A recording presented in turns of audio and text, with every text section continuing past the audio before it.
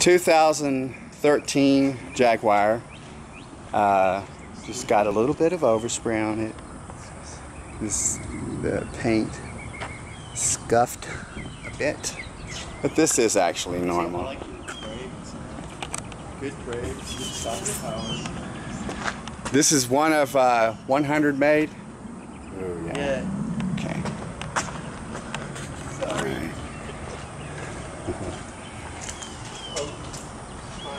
All right. Through there, you can see it's all scuffed. All right, we'll get started on it. It's a National Overspray Removal Service. This here Jaguar's got a little bit of overspray. It's not bad. Got my wax on there. I'm gonna use the Auto Magic Clay Jaguar.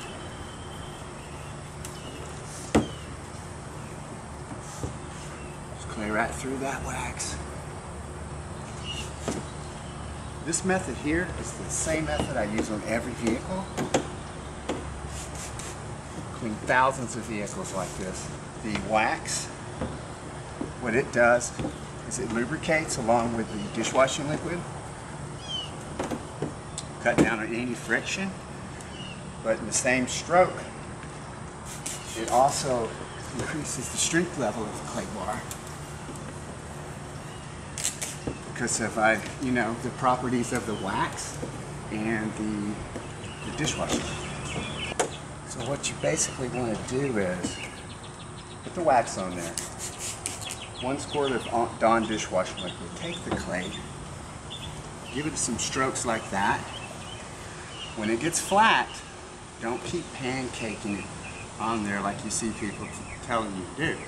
Flip it to another side. It's called kneading.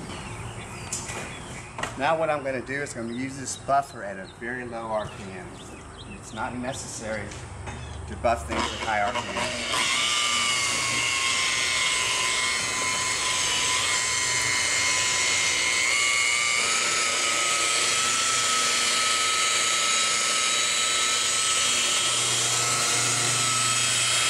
Had some surface scratches, spider web all over this hood.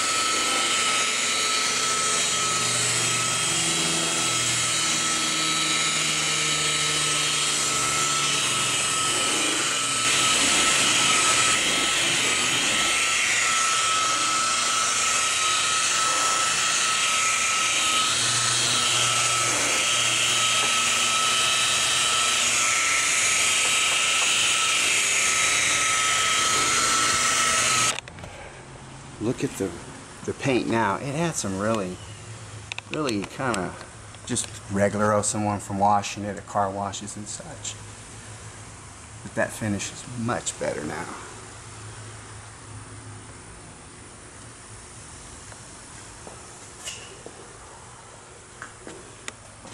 Smooth as ice. Oh yeah.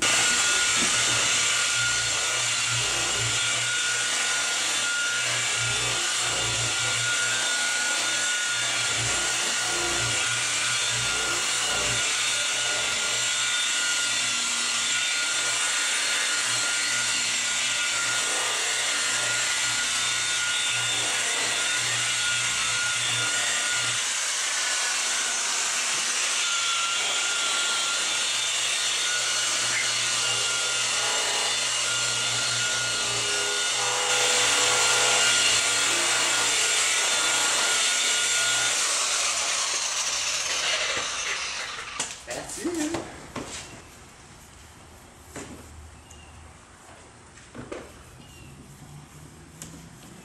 Hear absolutely no sound.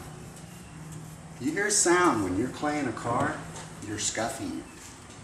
That sound you hear is particles, whatever. I don't have to buff it with a compound. I don't have to do any of that.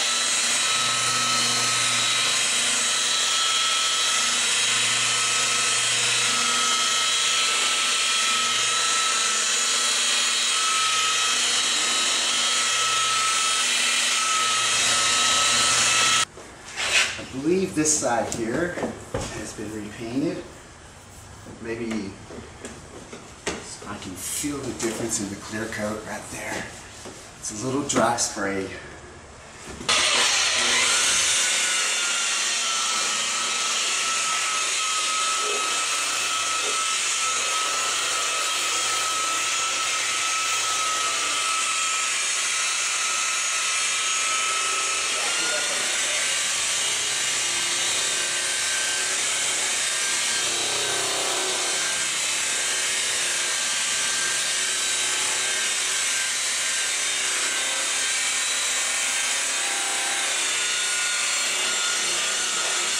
pilot trim and the glass.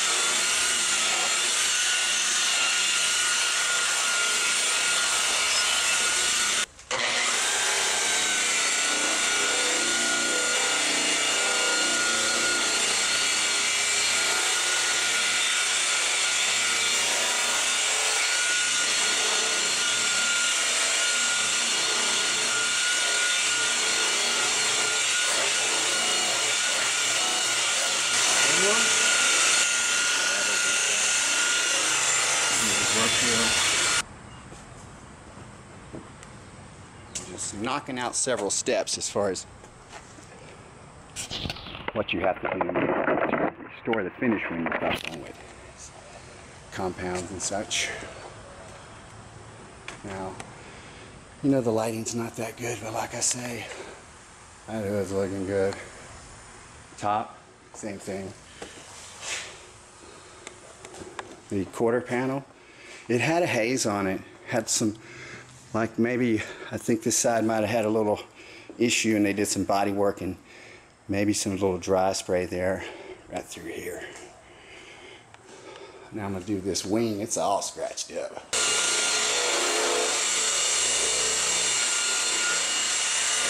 This wing looks terrible.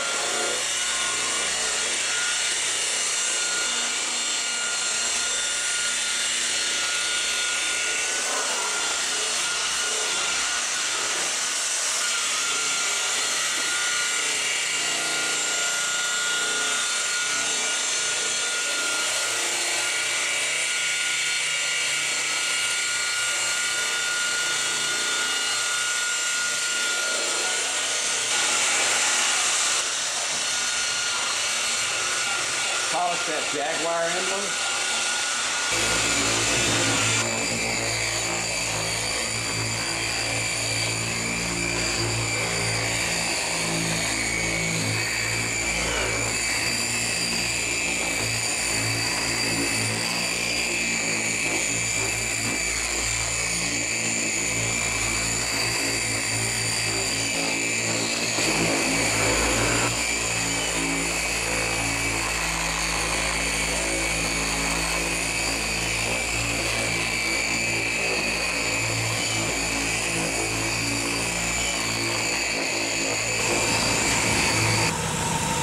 The finished product. It's a whole different color, isn't it? Beautiful. I like that color. When I first seen it, that's kind of flat.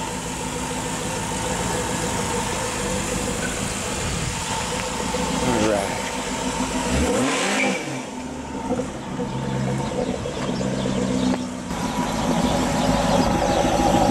Nice car. Kill it, Mike. Wow, look at that.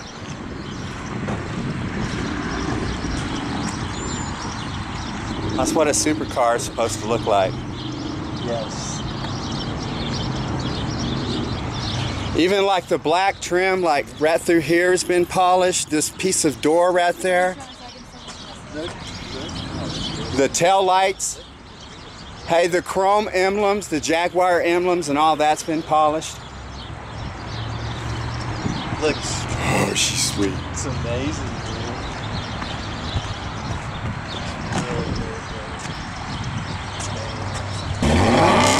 That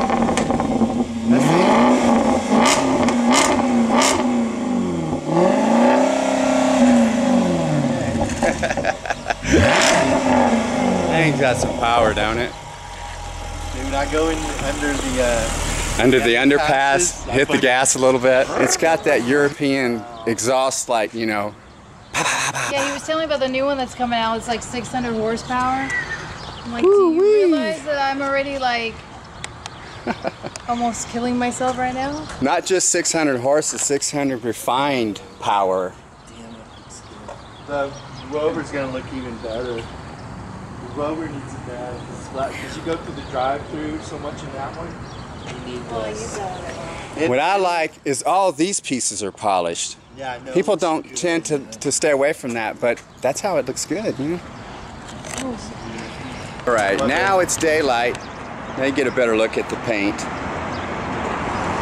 Last night it got a little dark on us. Look at that paint. It's perfect.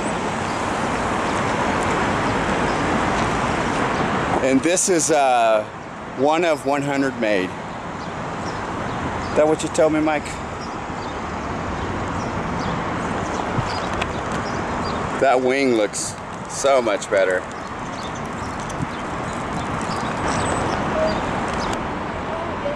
I like the hood on it. And this was supercharged too, right? 575 horses? I thought only 325. Didn't she say 575? Maybe with turbo kicked in, I don't know. It's probably with turbo.